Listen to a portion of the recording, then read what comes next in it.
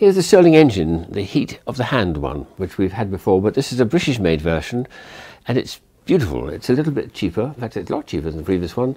And like the other one, it works on the heat of the hand as well as a cup of tea there we've got. So we're getting a little displacer here is pushing the air up and down. When the air is in touch with the top plate, which is quite cool, this is the temperature of the room, it contracts, and when it reaches when the air mixes with the bottom plate, which is quite hot now, so hot on my hand, it's going to expand, and the pressure of the air is pushing that piston up and down. It's worked beautifully, this. Let's put it back on a cup of tea and we'll get it chugging a good speed. I think we can probably light the lights in the house with this one. Heat of the hand Stirling engine. It's a beauty.